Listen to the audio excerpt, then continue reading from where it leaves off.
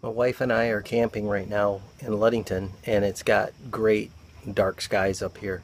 So hopefully we'll get a chance to go down and play around with the telescope. Um, I'm going to clean it, and I thought this would be a good time to find out if you guys mathematicians out there could see exactly what percentage of light we're gaining by this little technique I'm going to show you right now. Um, we got it out. We're going to clean it up a minute and put it back together and get it focused, and hopefully we'll get to use it tonight. Be great. Just unscrewed it from the back and took it off and cleaned all in here, and there was just so much dust you can't imagine. When you go to clean yours, you'll probably see just how bad it really gets. We got the secondary already done and won't have to change a whole lot on that, but to get it back in collimation, but it's all done. The cells here, this is what we did years ago. Took these out, the mirror holding brackets, and there's a piece of metal at the top of them that we separated, put them all together and cut them with a hacksaw, and then painted them again so they wouldn't rust. But you can see there's a little chamfer on the edge of your mirror right here. So we wanted to go just past it, just enough so that it would hold it safely. They go quite a ways in. I forgot exactly how far they went in, but they went in quite a long ways. You can see how dirty this is in the video too.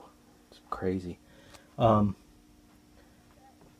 cell is quite deep, and the mirror has to come out exactly straight up and down, parallel to the sides, or else it kinks sideways in there. So these are, I think it's quite safe. If you don't think you should do it, don't do it, because they put them on there quite a long ways.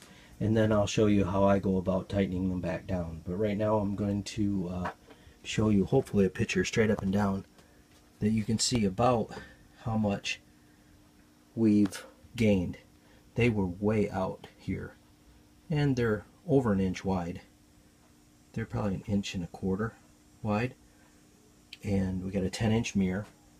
So we've cut off, for the math side of it, we've cut off probably 3/8 of an inch by 1 1/4.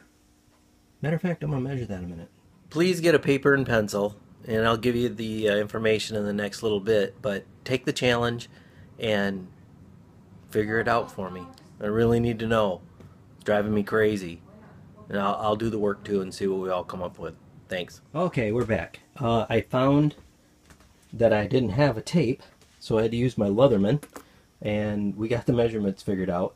It's a 10-inch mirror with 4 clips, 1 1/4 inch wide, and 3/8 of an inch deep that we took away. We still got a little bit, as you can see, you know, off the mirror, but you got to have some kind of safety device there. The center is a 2 3/4 inch mirror by 3 1/4 inch mirror, but it's on a 45-degree angle. So the area, figure out that area for a round circle at 2 3/4. And a 10-inch mirror, 4 clips, 1 1/4 by 3/8, and we'll see if the percentage was even worth it.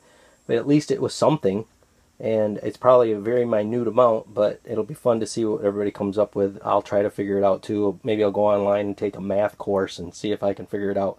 It'll be fun. Hey, hope you get a chance to get out soon. Clear skies.